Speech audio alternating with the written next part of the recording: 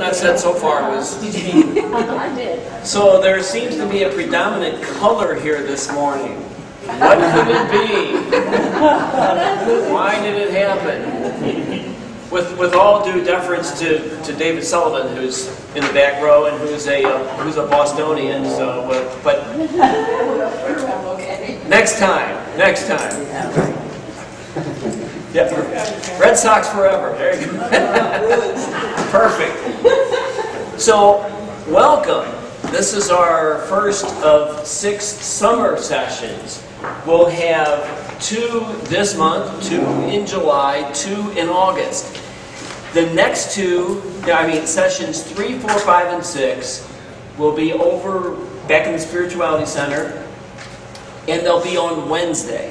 So we're here because there's a training going on over in the Spirituality Center right now. So we're kicked out of there. But we'll be back in there in July and in August. So these 2 weeks, we'll be talking about the Gnostics and some other early Christian sects, or denominations, if you will, or communities. In July, we'll be talking about what Israel was like in the 1st century at the time of Jesus. So what was the social, political, religious, economic environment? What was going on at the time of Jesus? Because that I think does matter. And then in August, we'll be looking at 3 of the Gospels that never made it into the New Testament. Okay? 3 of several. Those are not the only 3. So today, we want to start talking about who were the Gnostics. And in order to begin to address that question, I think it's important to understand the situation of early Christianity in its first 100 or even 200 years. So, first of all, Christianity was kind of all over the place. There's been a lot of interest in my map. I went to Amazon and found a map of the Roman Empire in 117. It's an old map because it says AD. That's okay. We know what it means.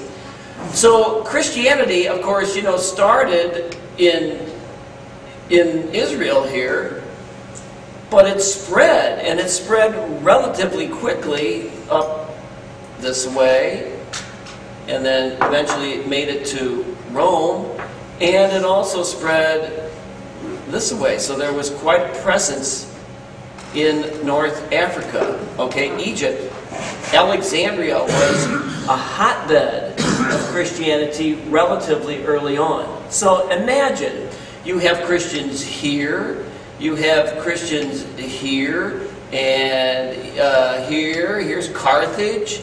Think about it. Before long, you had Christians in what is now France. Then it had the very sweet-sounding, romantic-sounding name of Lugdunum. Thank God we don't say, I'm going to Paris, Lugdunum this year. It doesn't have the same ring, does it? There were Christians in Iberia. There were Christians here and here. So Christianity took many different forms because it existed in many different cultures. That's thing one to remember. Second thing is that for the first at least almost 300 years of Christianity, there was no Bible. So you have different communities. And why is there no Bible? Because there is no established central authority to say, this is what the Bible is. Okay? There is no Church of Rome, church in Rome which dictates to everybody. There was no central authority. That's something that evolved over time. And so you would have different communities using what they considered to be scriptures. So the people of Corinth would, consider Paul's letters to them. We have 2 of them. There may have been more. I think I've seen as many as 5. Okay?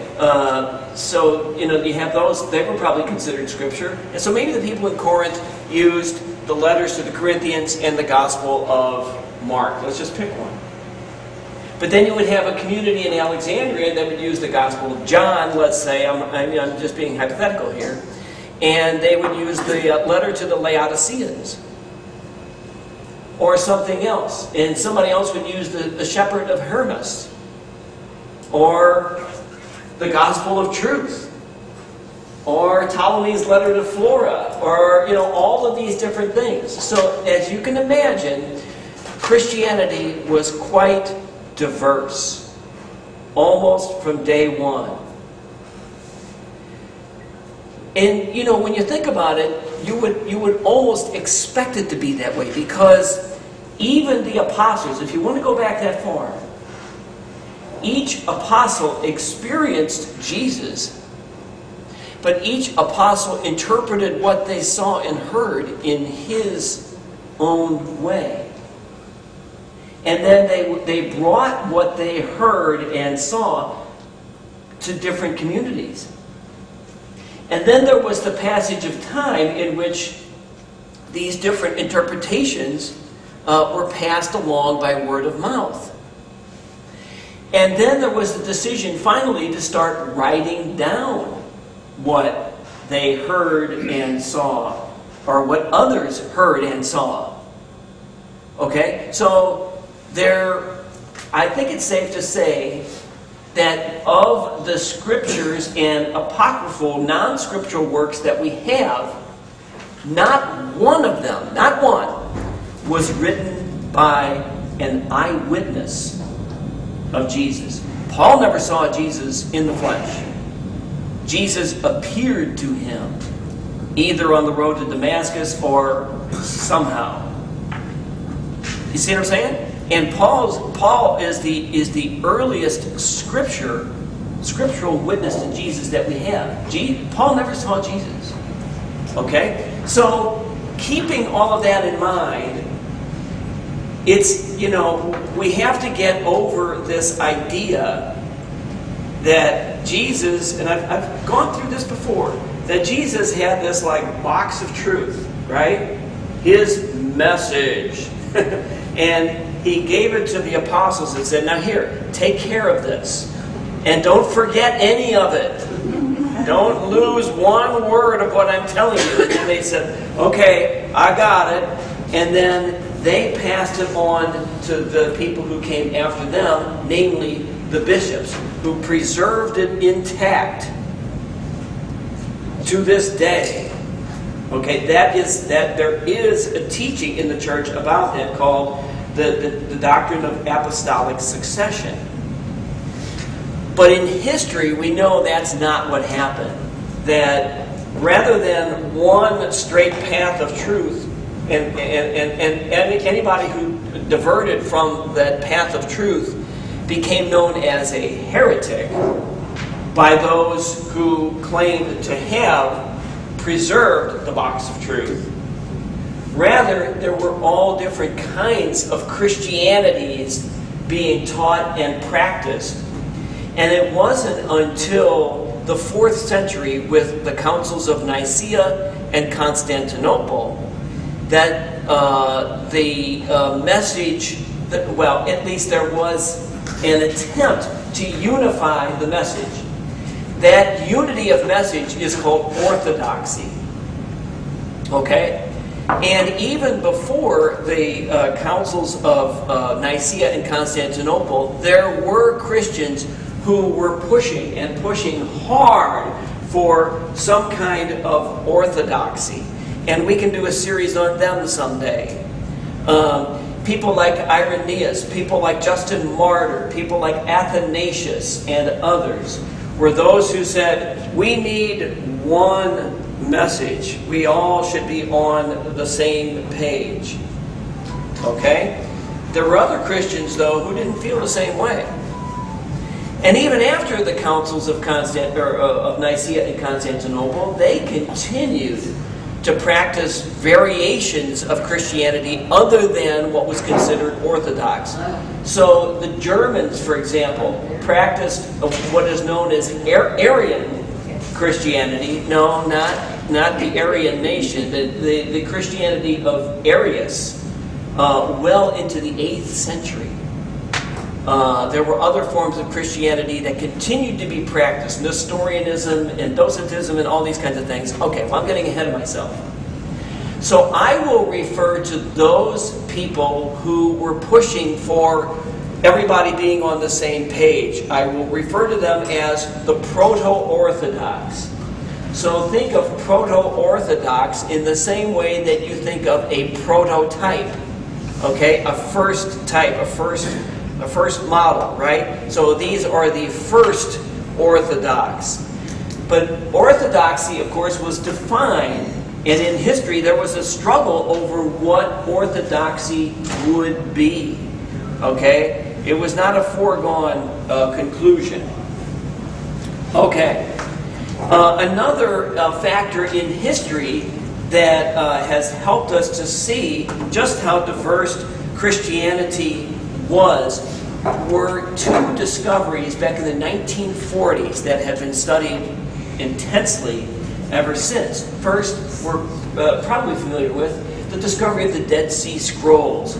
And I get to now use my laser pointer. Thank you, Dave. The Dead Sea Scrolls, which were discovered out here by, believe it or not, the Dead Sea, in the community of Qumran in 1946 or 47. The second was the discovery of a Gnostic library in northern Egypt.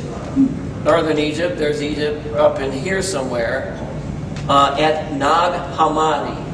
And the Nag Hammadi discovery in particular has revealed to us what the Gnostics really believed. Because prior to that, almost everything, besides just some fragments, everything that we knew about the Gnostics was written by their mortal enemies.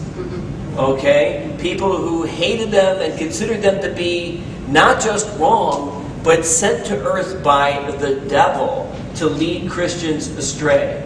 So as you can imagine, their depiction of the Gnostics wasn't very flattering. Okay? Let's put it that way. Alright. Alright, so there's that. Note that all of the forms of Christianity that I will be talking about over the next 2 weeks were condemned by the proto-orthodox. All of these were condemned by the proto-orthodox. Okay, they were considered heretical, heresies. Okay, so who were these Gnostics anyway? Thing one, they never called themselves Gnostics. The term Gnostic is something that I think dates to about the 1700s, I'm pretty sure. Some scholar, and I'm not sure who it was, referred to these different sects of Christians as Gnostics. And the reason why was because despite all their differences, one of the things that they believed in common was that certain Christians were saved by receiving secret knowledge from Jesus, directly from Jesus. And the Greek word for that secret knowledge is gnosis, G-N-O-S-I-S. And so they were referred to as Gnostics. And you see, books that refer to Gnosticism. That's I'm leery about using the term Gnosticism. Although there are plenty who do it, because when you name something an ism, you are kind of giving it a sense of unity that these Gnostic sects really did not have. There were certain beliefs that they held in common, but their practices were different. They were affiliated with churches. The Gnostics did not form their own communities. They were attached to already existing Christian communities. They just considered themselves to be better than those other Christians in their community, all right? They were elitists. They were definitely elitists. Okay, but I think their story is worth hearing because it's a very, very different understanding of who Jesus was, how the world came to be, who God is, how we're saved, all kinds of things. Okay, so where do these people come from? Nobody really knows. After all, I actually did a presentation 35 years ago about the origins. Back then I called it the origins of Gnosticism. I wouldn't have named it that anymore. And the things that I'm reading now say pretty much the same things that I said 35 years ago. So there's not, the scholarship hasn't advanced very far at all. So there are elements of Jewish thought, Persian thought. Oh, hey, where's Persia? Well, it's right here. Here it's referred to as Mesopotamia. Today it's referred to as Iraq. So there's Persian thought, there's elements of Christian thought in it, Greek thought, Egyptian thought, and even Hindu thought. Okay, so the intellectual underpinnings, if you will, of Gnosticism are quite diverse. The Gnostic worldview was formed in by two primary influences, or so it seems. One was the Jewish apocalyptic view that I will explain. The Gnostics rejected the Jewish apocalyptic worldview. The second major influence was Platonism, the philosophy of Plato. But not just any philosophy of Plato, what is referred to as Middle Platonism. Okay, Plato himself existed in the 5th century BC. He lived in the 5th century BC. So he was already quite dead by the time the Gnostics came around. Okay, but his philosophy lived on, and it still does. All right, so what is this Jewish apocalyptic view? Well, it is a view that was quite common and believed by many Jews during the time that Jesus lived. And the view was basically this, that God was about, any day now, about to overcome the forces of evil in the world.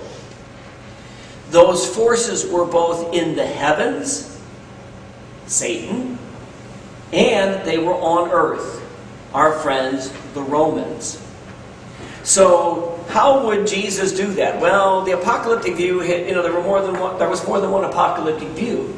But they all pretty much agreed that God would send His divine agent, His anointed one, His Messiah, to take care of this, to kick out the forces of evil and to restore the reign of God on earth.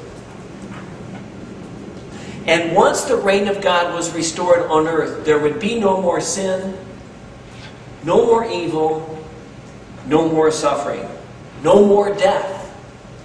Okay? Quite an idealistic view. Jesus himself, as I said, seems to have been a believer in this apocalyptic view. Notice what he says, or what Mark has him say in the 9th chapter of his gospel. Truly I tell you, some of you standing here will not taste death until you see the kingdom of God having come in power. Jesus is saying in the Gospel of Mark, it's a coming. It's a coming any day now. Or this from the 13th chapter of Mark. Truly I tell you, this generation will not pass away until all these things take place. It also appears that Jesus believed that God was going to send a messenger who he referred to as what? As the Son of Man. This messenger from God that was first referenced in the book of Daniel that we just talked about when we were discussing Revelation. And this Son of Man would come to earth as a judge to judge everyone, to judge the whole earth. Remember we talked about that. Okay. After Jesus died, well, it's not clear that Jesus necessarily considered himself to be the Son of Man. You know, because like when he's questioned by Pilate, he says, Pilate says, are you the King of the Jews? He says, you say it. And soon the Son of Man will come upon the clouds. So is he referring to himself in the third person, or is he referring to somebody else? Not clear. Be that as it may, Jesus' followers came to believe that Jesus himself was the Son of Man. And that he would be returning soon to judge the earth. Right? There was this expectation that Jesus was going to come back any day, and he was going to finish the job of restoring God's reign on earth. Paul, at least for one, seems to have believed this. If you look at the first book of, or his first letter to the Thessalonians, he makes reference to that. If you read 1 Thessalonians, it's not very long, you'll see that Paul has this view that Jesus is coming back real soon. So if you're not married, don't get married, and all this kind of stuff. Just keep doing what you're doing, because Jesus is coming back real soon. In the twinkling of an eye, he says that, Jesus will be returning. And we don't know the day, we don't know the hour. But, yeah, Ken? I thought we were always taught that the Bible is inerrant. It is. But then, how could Jesus be looking forward to the end coming in, a couple of days, or Paul? Yeah, that's a great question. From the point of view of history, you would have to say that either Jesus himself got it wrong, or that his followers, who interpreted what they understood him to say, got it wrong. That's another series. Well, what did Jesus actually say and do? It would be a short series, because we don't know much about what Jesus actually said or did. So what happened? So the way it's understood now is that when Jesus said soon, that was kind of an ambiguous term, that he didn't mean that soon. And so the early church was forced to reinterpret what Jesus meant by "I'm coming back soon." And of course, here we are, and we're waiting for it, right? So the Bible had to be reinterpreted. The understanding of what Jesus was saying and what Paul was saying had to be reinterpreted. And it was, and it has been. So anyway, Jesus didn't return soon. I mean, at least soon in the sense of in a matter of days, months, or years. He didn't come back. So that led both the proto-orthodox and the Gnostics to question this apocalyptic view. Right? And so the proto-orthodox said, hey, when he said soon, he meant sometime in the unknown future. Okay? But the Gnostics questioned this apocalyptic belief even more. They remember I said that when Jesus would return as judge, there would be no more sin, no more evil, no more suffering, no more death. And the Gnostics said, well, wait a minute. All of those things are still here in abundance. Okay? And Jesus has not come back. So they even went much farther than the proto-orthodox. And they questioned whether or not the world itself was created by God. At least by the supreme God. Because they said, how could how could a perfectly good God, how could a perfectly good supreme God create a world where so much bad stuff happens? It's not a stupid question. What was the answer of the proto-orthodox? Well, the world was perfect until Adam and Eve screwed it up, right? The Gnostics rejected that idea. They said that, and this is the influence of Plato. They said that the earth, because it is material, because because it's not purely spiritual, is in itself evil. That's the influence of Middle Platonism, that the world itself, because it is not spirit, because it is not pure spirit, is by nature evil. And so it could not have been created by a good God who is pure spirit. So what was their conclusion? Their conclusion was that there had to be a second God, a lesser God who was not perfect, who created the world. And I will get into that story in a minute. Okay? So that then has an influence on their understanding of how the world is redeemed. If the world is by nature evil, it is irredeemable. It can't be fixed. You see their logic? The world itself is much more, is basically evil. That being the case, it can't be redeemed. So what's the alternative? The alternative is that the goal of human beings is to escape it, get out of it, and elevate ourselves into the world of spirit. That was their story. Okay? So we have to, the goal for them was to escape the world, not to redeem the world. Okay. So let's just talk about the story. Well, yeah, let's talk about the Gnostic story. This is the Gnostic worldview, their story of God, their story of creation, their story of salvation. As I said, there were many, many different Gnostic groups, Gnostic communities, sects, whatever you want to call them. But they all had a number of beliefs pretty much in common. Okay, beginning of the story. In the beginning there was one supreme God. This God is pure spirit. This God is unknowable.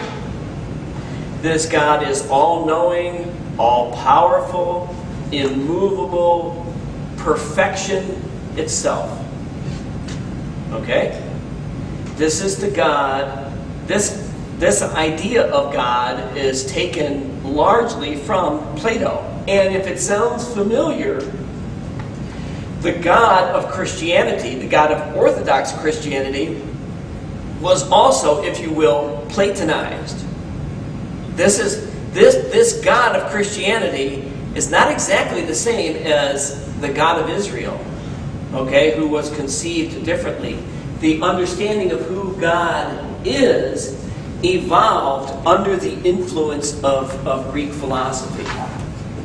Okay, so this supreme God, for some unknown reason, began to generate lesser gods, lesser deities. So this is how they tell the story. So the supreme God is just there, chilling, okay? Just being God. But the supreme God had a thought of himself. All right, well, what else is there to think about? Right? So the supreme God thinks about himself, and that thought takes on independent existence. and becomes a reflection, or an emanation is their word, an emanation of the Supreme God. And then that emanation thinks about himself, and there is another emanation. And so there is the creation of a pantheon. If you Googled Gnostic pantheon or a 1st century, 2nd century Gnostic pantheon, you'd see all kinds of, there's 1 and there's 2 and there's 4 and 8, 16, 32. Some of them had 8, some of them had 64. There's all kinds of things like that. So then the attributes of the perfect God, wisdom, okay? God is, the Supreme God was all-wise. That wisdom emanated from the Supreme God and became another deity. God's knowledge became another deity. I know it's different. So there were all these other emanations, and these were I think I have this word in the notes, the aeons, A-E-O-N-S, okay? These lesser deities that emanate from God are called the aeons. Okay.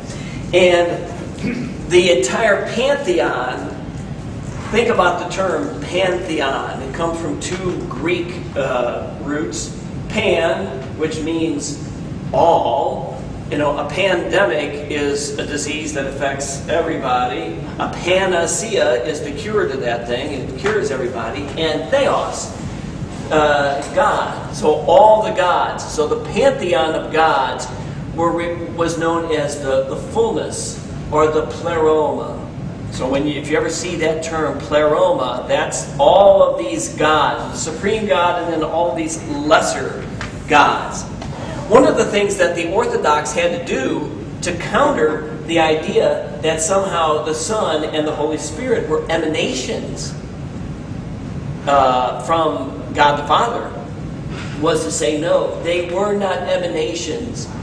The Son was begotten of the Father. Remember the Creed. And the Holy Spirit proceeded from the Father and the Son. They had to create different words to explain where the Son and the Holy Spirit came from, because they did not want to sound like they were Gnostics. Does that make sense?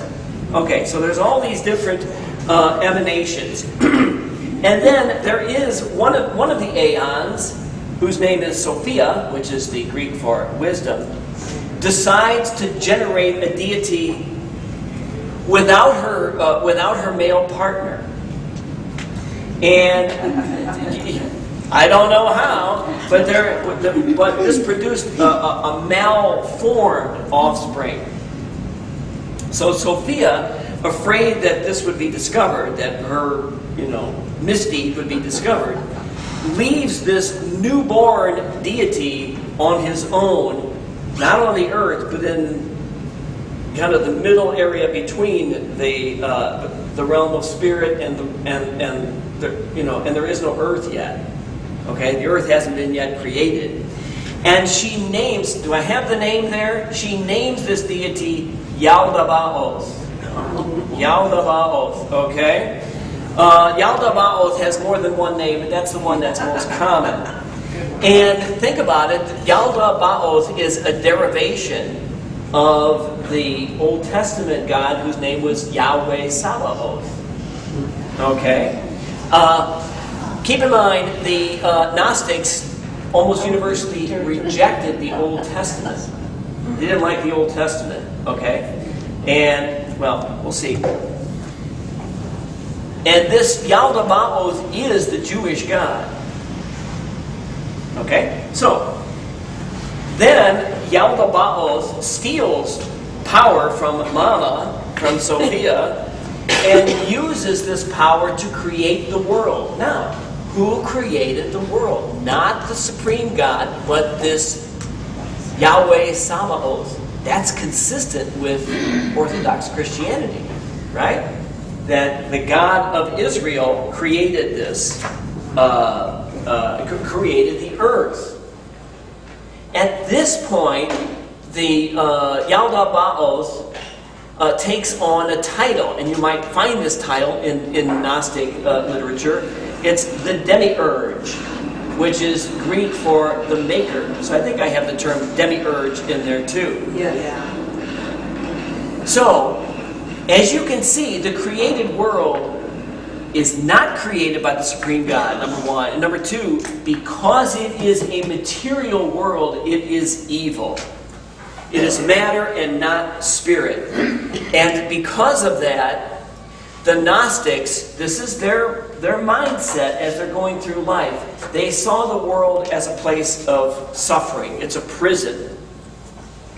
And our goal is to get out of here. Get the heck out of here.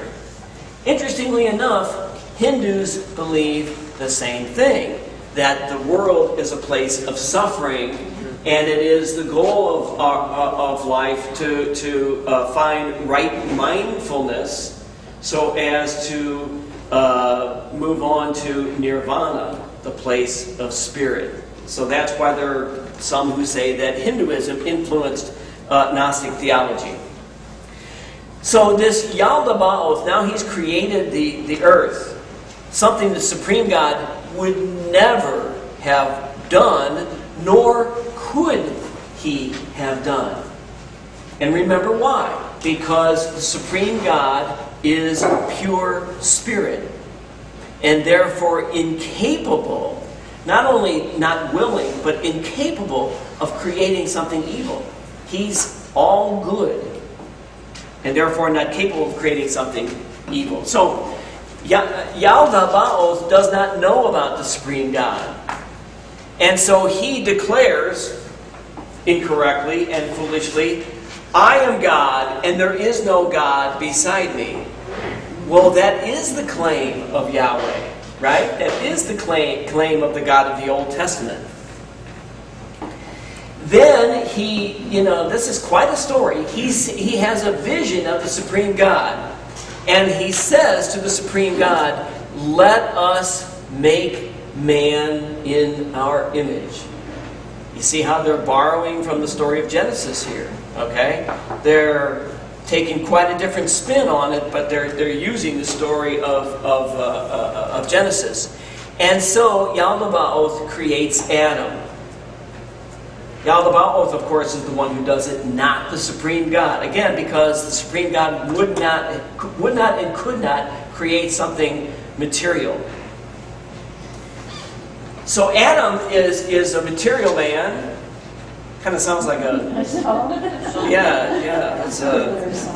What's her name? Madonna. Yeah, there we go. Thank you. Yeah. Popular culture. Escapes me. So... Adam has no spirit in him. Now we're moving. Now think about the story in Genesis 2, the creation of the man in Genesis 2. So the Supreme God tricks Yalda Ba'oth into giving the spirit, his spirit into Adam. So how does he do it? He breathes the breath of life into him, right? Just like in Genesis 2. So, Adam is then cast into the material world. Okay, he's lived in this kind of ethereal middle ground somewhere, but now he's put on the earth. But the Supreme God has the final say, and he puts a thought into Adam. Really, it's more than just a thought. He puts a spark of himself, a spark of his own divinity, his own perfection into Adam. That's important to remember. So there is a spark of the Supreme God. There is something of the Supreme God in Adam. So what does this divine spark allow him to know? He knows his true nature. His true nature is not that he is flesh and blood. His true nature is that he is spirit. His true nature is that he is one with the Supreme God. Number one. Number two, he knows that he has descended into this pit of evil called the world. And third, he knows the way that he can reascend back into union with the Supreme God. Adam knows this. Well, I shouldn't say that. It's at least in him. But he can't find it. He's not aware of it. Someone has to reveal it to him. Okay? It's in him, but he can't tap into that knowledge on his own. Okay? So far, so good. Supreme God can't create emanations. One of them is Yaldabaoth. Yaldabaoth says, I know, I'll just go create a world. Okay? Creates a world. Eventually, a man is created. The Spirit is breathed into him. God leaves this spark of divinity in this first man, and by extension into at least some of humanity. The world is a place of suffering and evil that needs to be escaped from, so that we can, or so that humanity can rise to the place of spirit. That's it in summary. Okay. So where I left it was Adam, and by extension, some humans, but the Gnostics believed not all humans received this spark of divinity. Only some received this spark of divinity, not all. And that's a sign of the elitism as well, the elitism of these people, right? I got the spark. Sorry. You know, it's kind of like you can hold it over other people. So the only way for those who have the spark of divinity to understand that they have it is to receive secret knowledge. Gnosis. G-N-O-S-I-S. Okay? So this is a key. This is, I think, the most important distinction between the Gnostic view and the proto-orthodox view. Salvation for the Gnostics was found when those who have the spark of divinity in them receive this gnosis and discover who they truly are.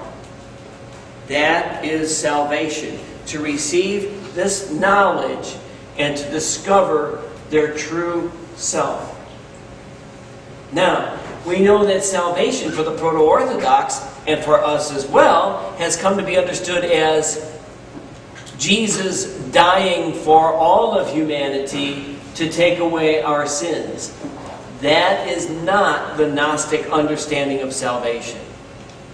You see, I mean, it's a dramatic difference. Okay? It's a huge difference. Salvation is receiving and accepting this gnosis, this secret knowledge, so that we know who we truly are, that we are spirit, that we are actually part of God. Yeah, Margot? Oh, this is blowing my mind.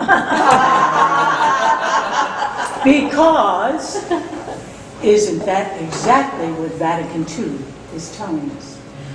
I don't know if it's exactly what Vatican II is saying, but it you know, say more. We are,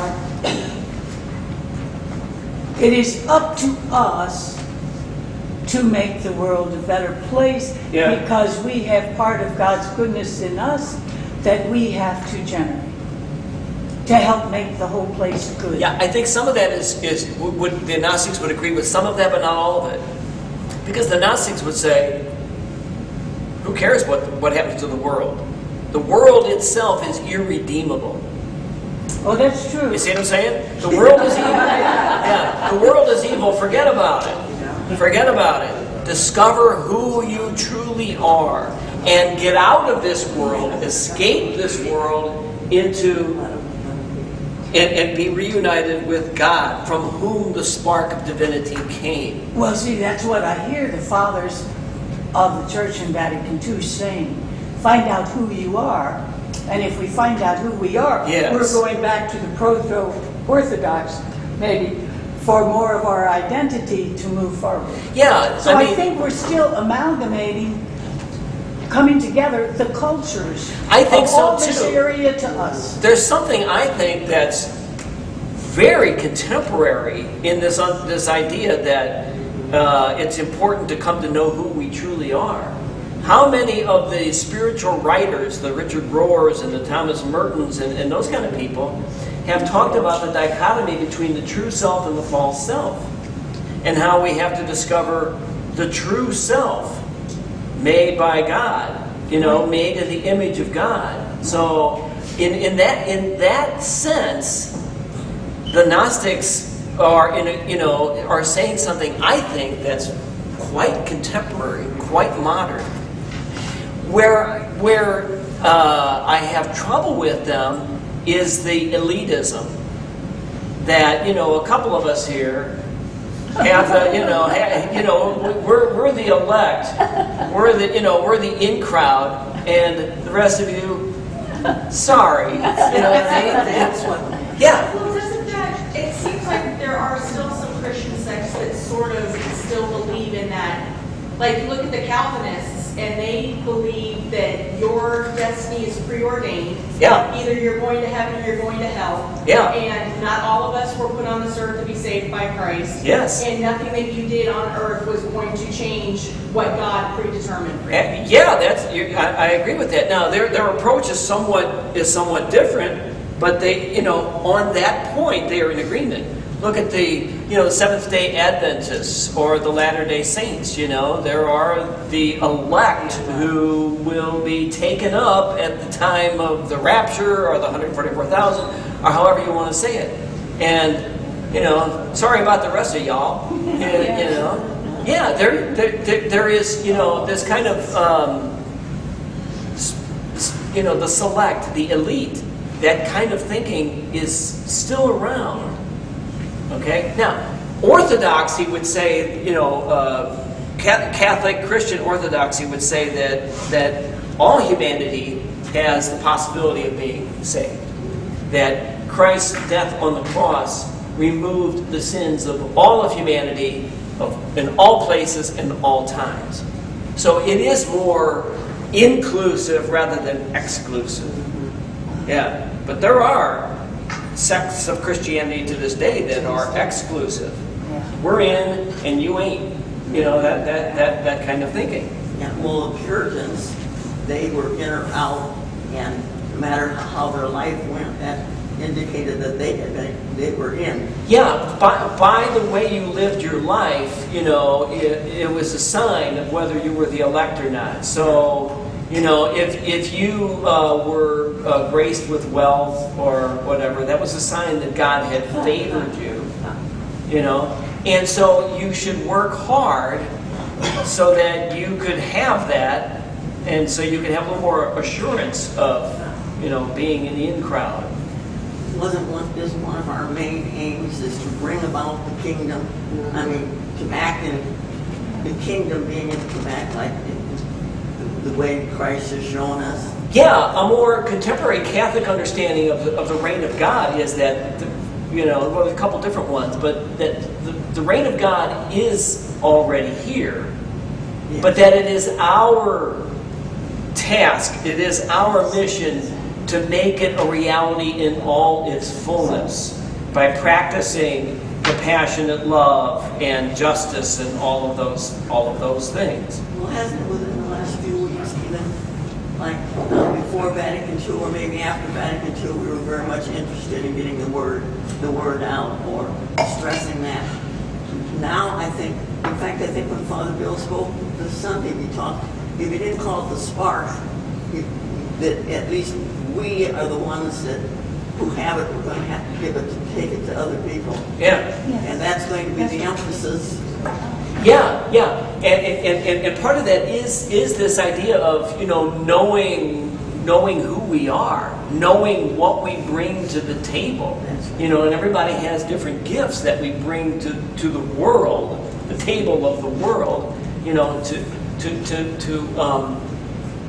again, there's different metaphors to restore it to what it had been before the sin of Adam and Eve, or to, you know, make the world the place where God's sovereignty is recognized by all. There's different ways of saying it. Yeah. Yeah. It seems like this idea of predestination ignores free will. Well, I think so too. You have the opportunity to choose good or choose evil. Yeah. So does this. I mean, to keep it on the Gnostics. Yeah. My problem with predestination is exactly that. What difference does it make what you do? If it's already determined what your destiny is, you know, hey, go have some fun because you know you made it. You know, you're in. Yeah.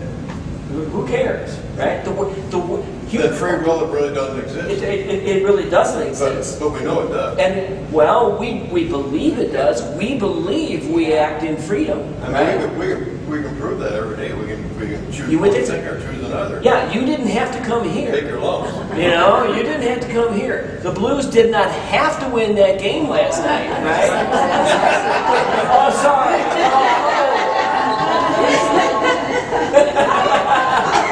Oh, so everybody is the elect here. One. So sorry. So, yeah, I mean, as you can see, there are a lot of different understandings about the way God works and about what it means to be saved and how it happens and all of that. And the Gnostics had their own. And please understand this too, in terms of history, there were quite a few Gnostics. There were a lot of them. There were Gnostic communities all through the empire. Well, then what was the need for Christ to come for these people? Ah, thank you. That's right here. That's my next note. Okay. So, why did Christ come? Christ came because it is through Christ and only through Christ that those who are the elect receive the gnosis. Jesus came to share that secret knowledge with the elect. And it can only be received through Jesus. So Jesus is the Savior. But only to certain people. Only to certain people, and not by dying, but by His teaching. Okay? Now, by extension, Jesus shares that gnosis with those individuals who are the elect. Okay? And the practical, one of the practical implications of this is that the Gnostics were anti-authoritarian. They were like, why do I need a bishop telling me what to do? Jesus is telling me what to do. You know what I'm saying? You know, so the Gnostics, each Gnostic considered herself or himself an authority unto themselves. And so that's one of the reasons why the proto-orthodox were very suspicious of them. Because the proto-orthodox believed that that Jesus gave the box of knowledge to the apostles and then they passed it on to the bishops, you see. And so if you want to know what to do, you don't look in here. You look to them. The bishop is Jesus' representative on earth. That's one of the main reasons why the Gnostics were held in such suspicion by the proto-orthodox. Can you see why? Because they considered themselves to be an authority unto themselves. And they didn't need an external authority telling them what to do. Okay. So that then, you know, we've got to take another step back and talk about Jesus.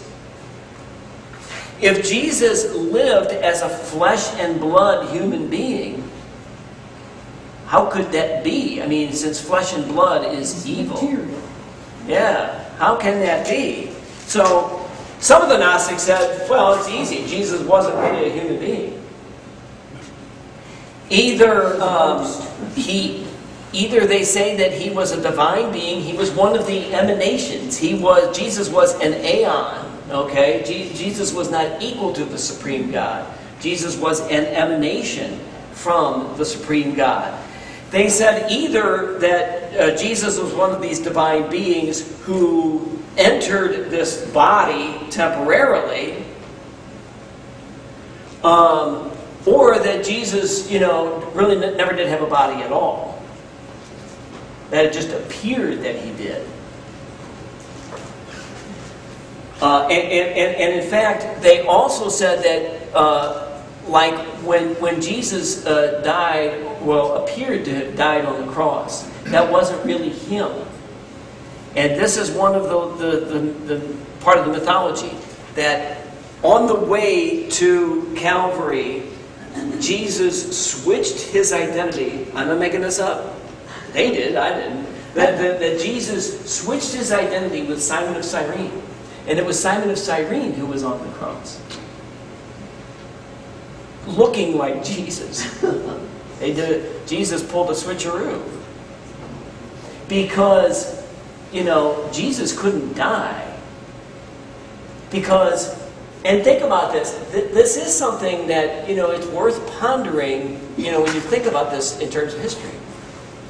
One of the things that those who were not the proto-orthodox had a problem with was, if Jesus is God, how can Jesus die? In other words, how can God die? God can't die. Right? And the Gnostics believe that too. So, in their view, Jesus didn't die. He put Simon of Cyrene up on the cross looking like him. That's how they explained it. Okay. So, as I've been saying, not all people can be saved. In fact, most can't. So there were 3 different classes of human beings. Some people were created by this Yaldabaoth, this demiurge. So they have no spirit in them whatsoever. Forget about them. They're doomed, right? When they die, they simply become extinct. They're pure matter, and so, they have no hope. Some other people, there's a middle class of people who have a soul, but they don't have that divine spark from the supreme God. So these people, they can have an afterlife, and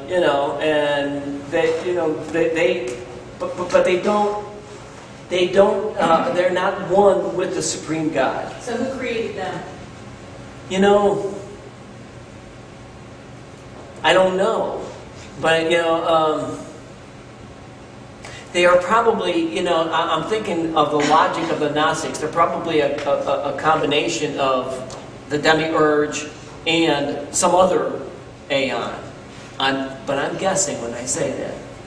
And then there are the elect. Well, the people in the middle, the people with soul, the soul people, they are the ordinary Christians. They're ordinary Christians, okay? So where do they go when they die? They go to the spiritual realm, but remember in those days, the heavens, there was not heaven, it was the heavens, so they would dwell in one of the lower realms of heaven, but not with God, not with the supreme God. Those with the divine spark are the Gnostics. They know who they really are, they know how they got here, and they know what they need to do to return to the spiritual realm. Okay? And these people will live on eternally with the supreme God, and they will be part of the pleroma. They are emanations. They are aeons on earth.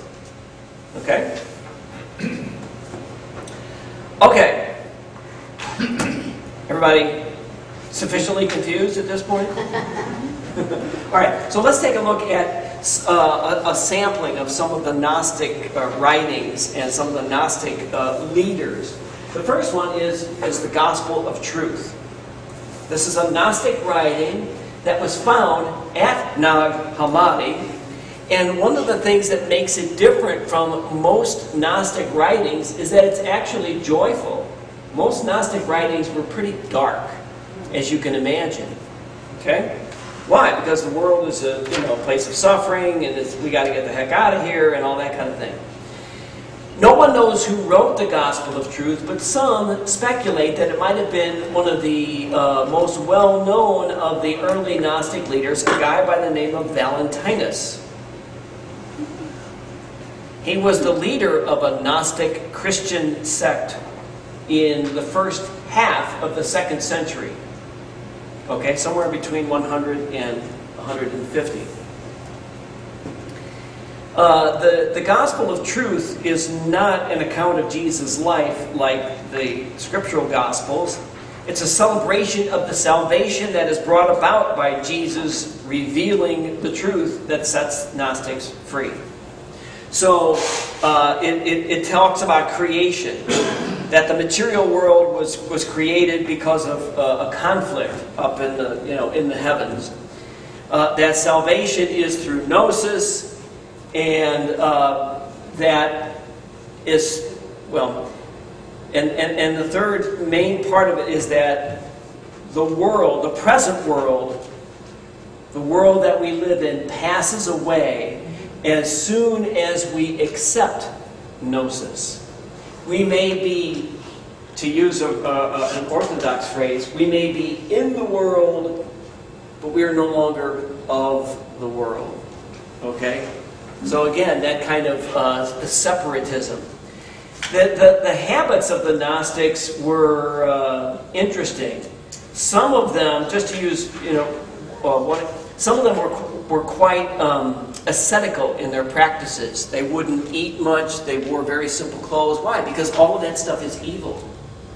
Okay? Some of them were celibates because they believed that to engage in sex is to engage in something that's, material and therefore sinful. Not sinful, just evil. It's wrong. On the other hand, there were some sects of Gnostics who were,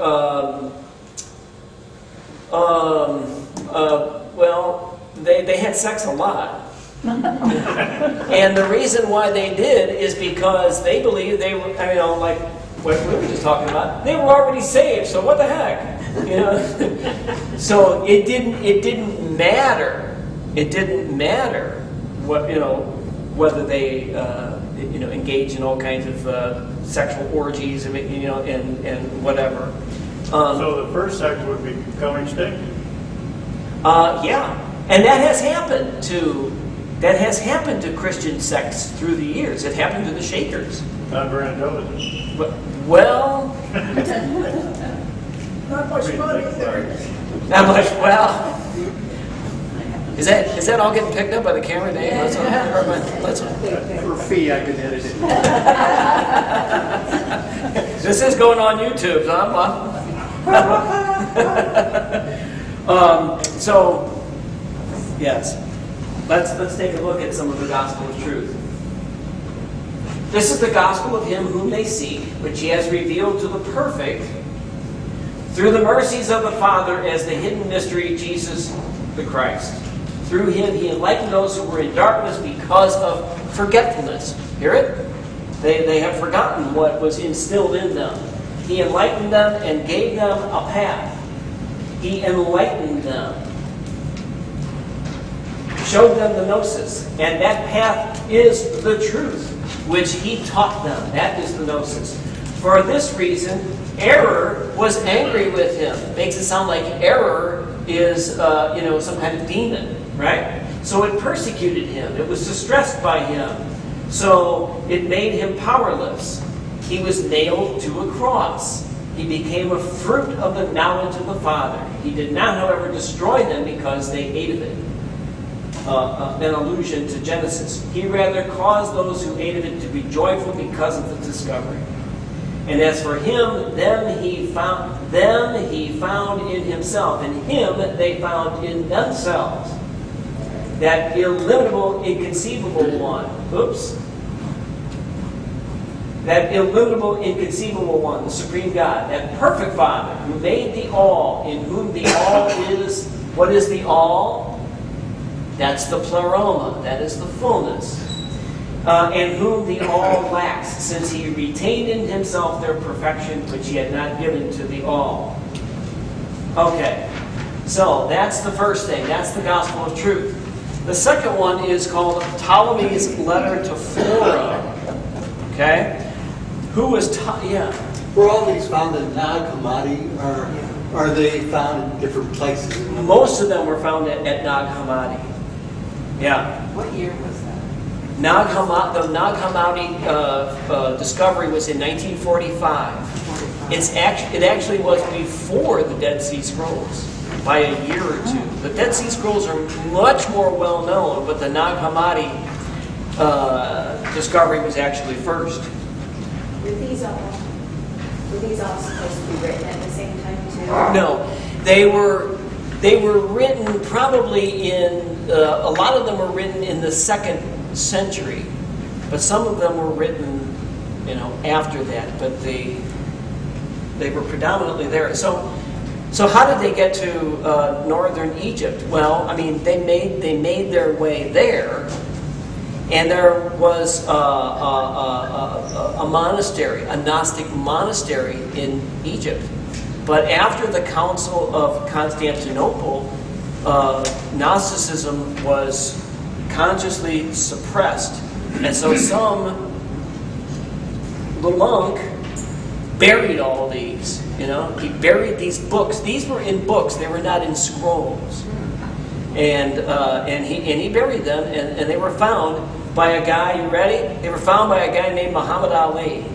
Not that one, but they were found by a guy named Muhammad Ali. He brought them into town, and I think, he gave them to, left them under the care of his mom, I think, or his wife or whatever, and Mama actually burned some of the pages to start the cooking fire in her house. Like, oh, let's see, I don't have any kindling.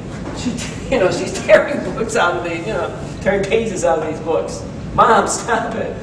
Okay, so the story of how the Nag Hammadi books came to be, preserved, and that in itself is quite a story. But that's what I was wondering. Are there others that we know of that are missing?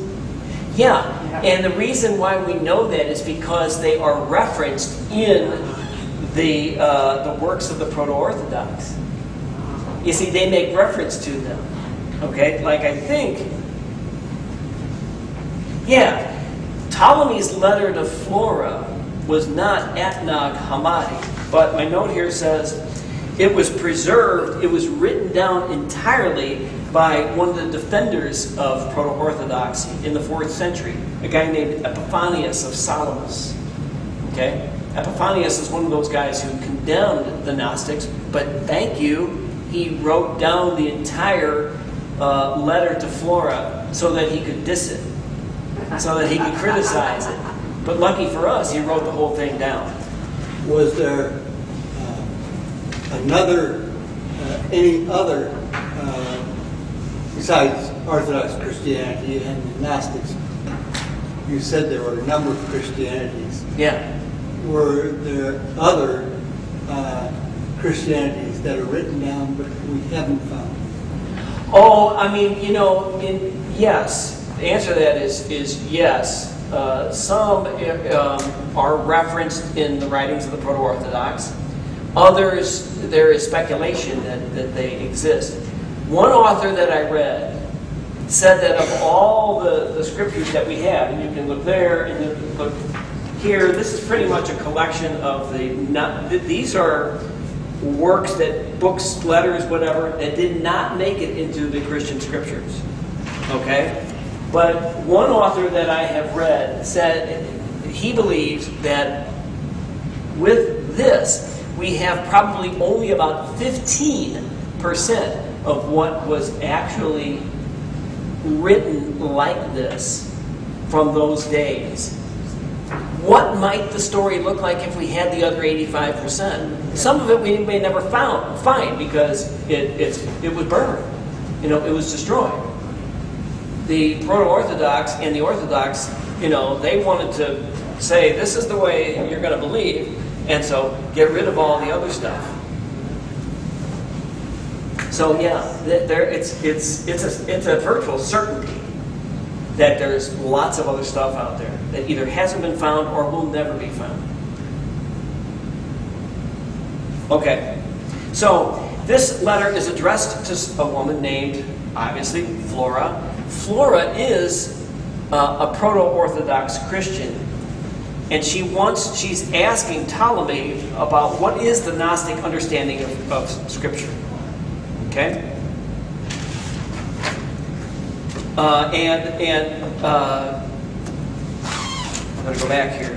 So Ptolemy answers her by saying that the Old Testament was inspired neither by God nor by the devil, but it was inspired by an intermediary, someone in between the two. And it was the intermediary, this go-between, this person, this deity in between, who wrote the Old Testament. And some of the laws produced by this deity are perfect, like the Ten Commandments. Some of them are less than perfect, like the lex talionis, an eye for an eye and a tooth for a tooth. And some of them are to be taken only symbolically and not literally, like the law of circumcision. That circumcision is not, was never intended as a physical thing, but merely as a spiritual thing. Okay? So, the law of God, pure and not mixed with inferiority, is the Decalogue. The Decalogue, the Ten Commandments. Right? Those 10 sayings engraved on 2 tablets, forbidding things not to be done and enjoining things to be done.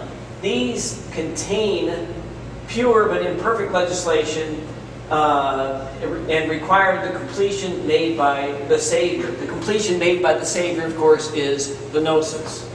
There is also the law interwoven with injustice. This is that middle range, laid down for vengeance and the requital of previous injuries, ordaining that an eye should be cut out for an eye and a tooth for a tooth, and that a murderer should be avenged by a murderer.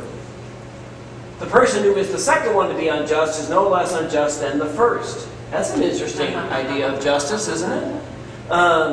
He simply changes the order of events while performing the same action.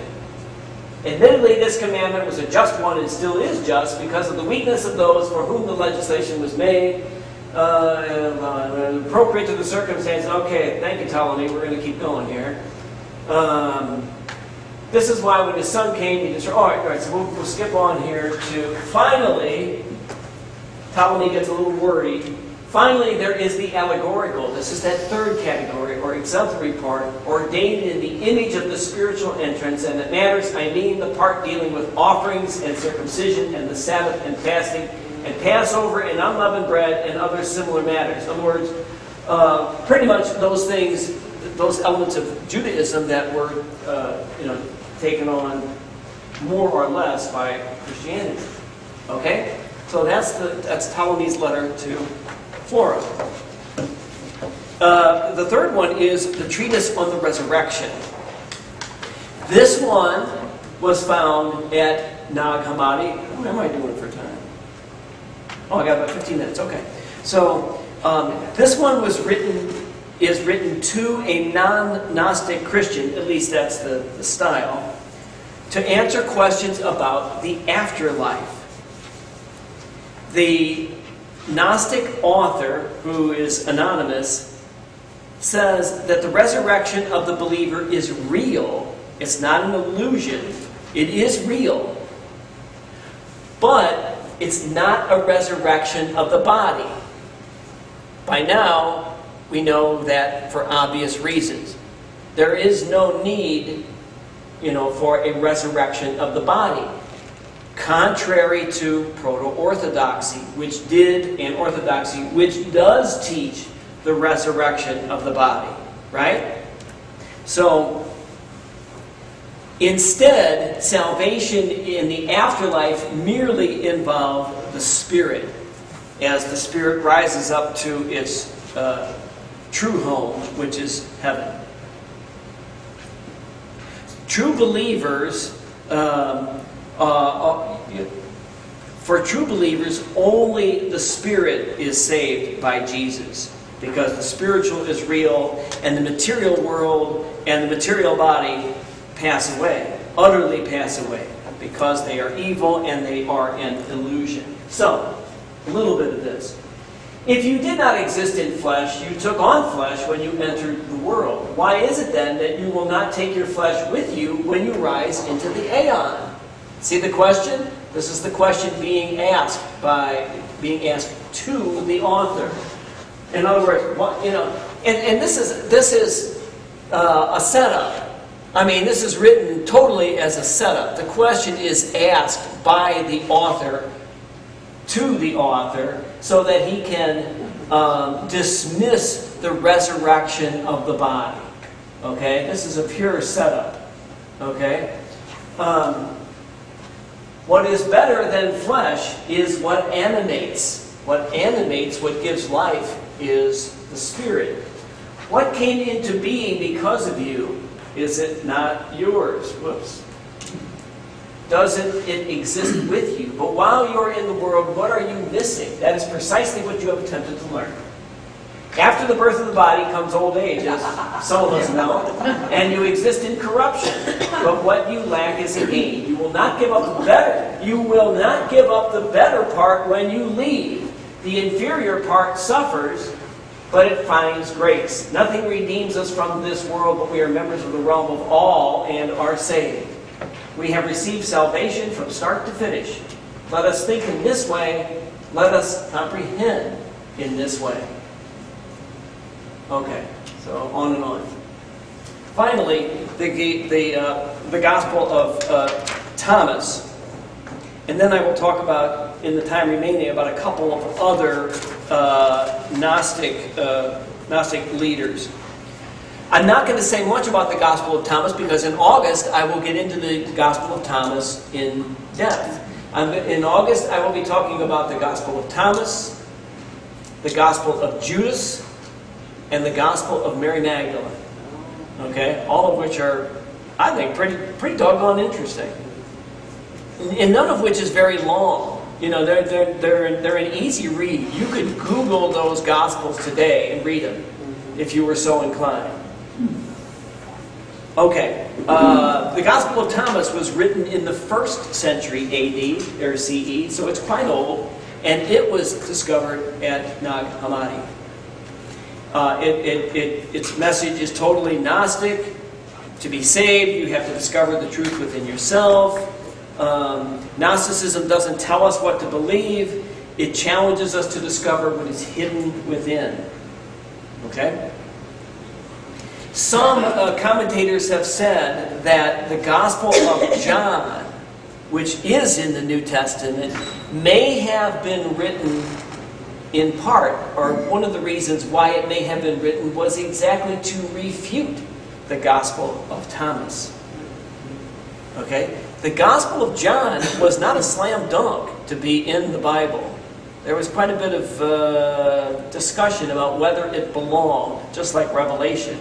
But one of the reasons why it came to be accepted into the canon of Scripture, so the speculation goes, is precisely because it refuted the Gospel of Thomas.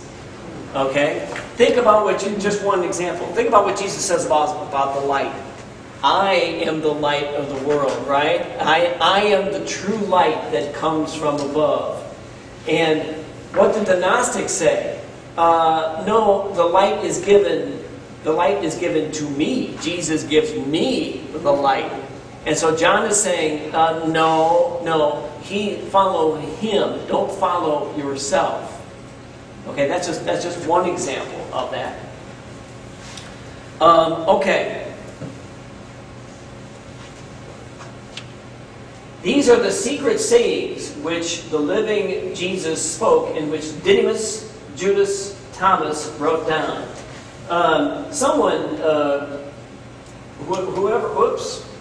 Whoever came up with the name Didymus, Judas, Thomas. Didymus is the Greek word for twin. Judas is the Aramaic word for twin. So either way you look at it. And the Gospel of Thomas, I should also mention, is a sayings gospel. It takes, you'll see here, look at 1, 2, 3. It takes isolated sayings of, it recorded isolated sayings of Jesus without any context. He's not at the Sea of Galilee, he's not in Capernaum, or not Jerusalem, any of those things. He's just speaking. Number 1, and he said, whoever finds the interpretation of these sayings will not experience death. Number 2, Jesus said, let him who seeks continue seeking until he finds. When he finds, he will become troubled. When he becomes troubled, he will be astonished, and he will rule over the all. That's the discovery of the gnosis. Jesus said, if those who lead you say to you, see, the kingdom is in the sky, then the birds of the sky will precede you. If they say to you, it is in the sea, then the fish will precede you. Rather, the kingdom, this is the key. Oh, I keep pressing the wrong button. And there's only about 3 buttons, and I keep hitting the wrong one. This is key to Gnosticism, the Gnostic. Rather, the kingdom is inside of you, and it is outside of you.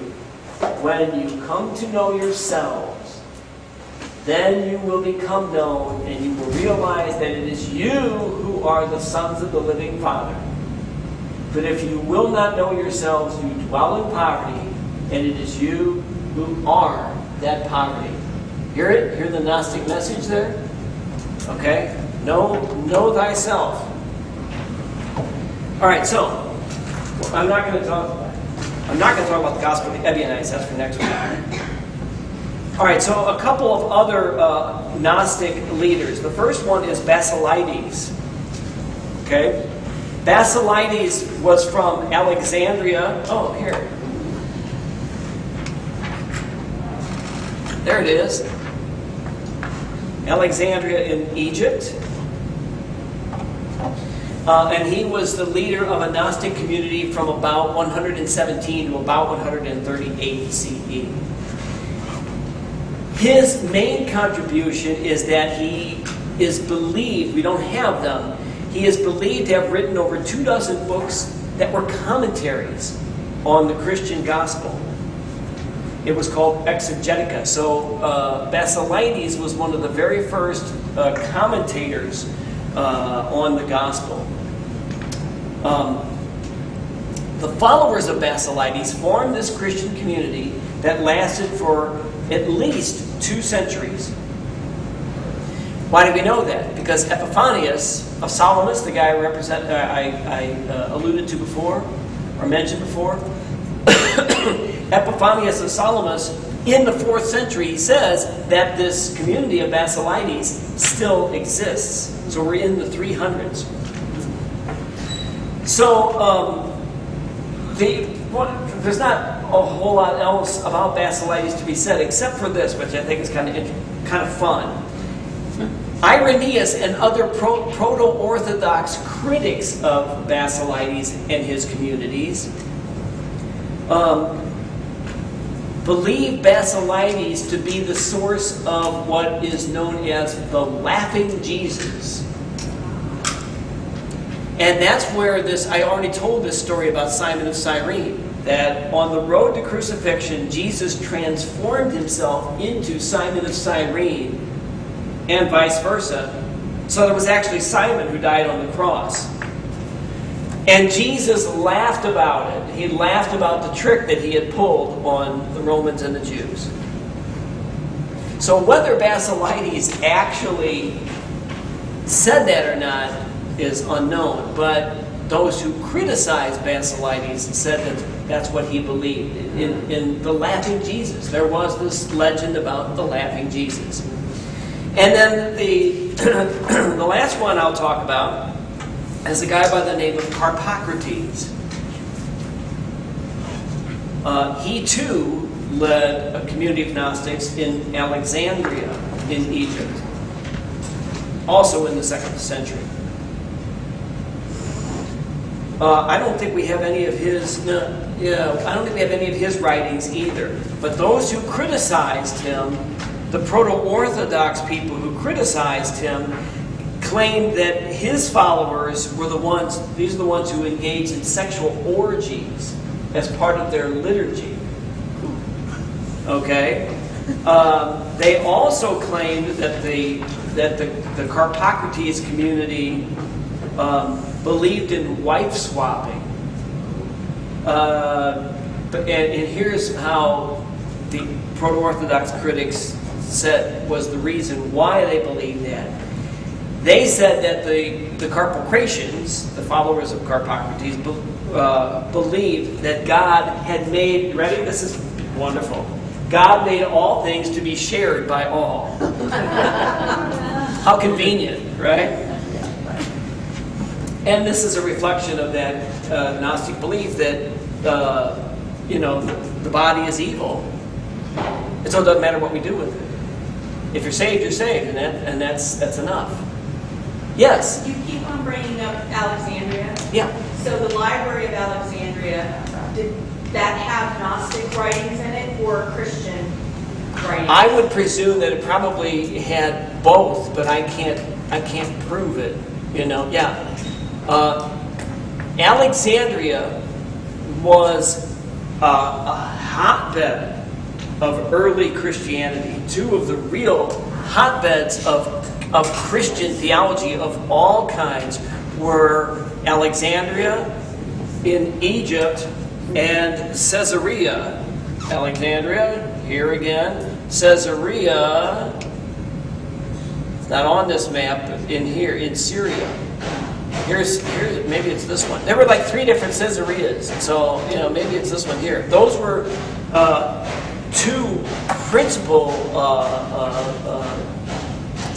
Those were 2 cities where there were schools of theology that were in competition with each other.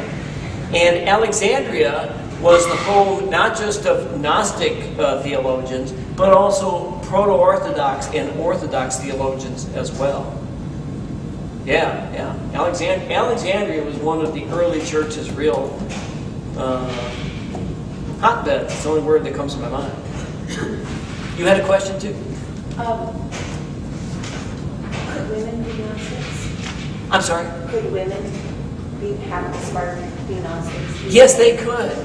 Was it equal?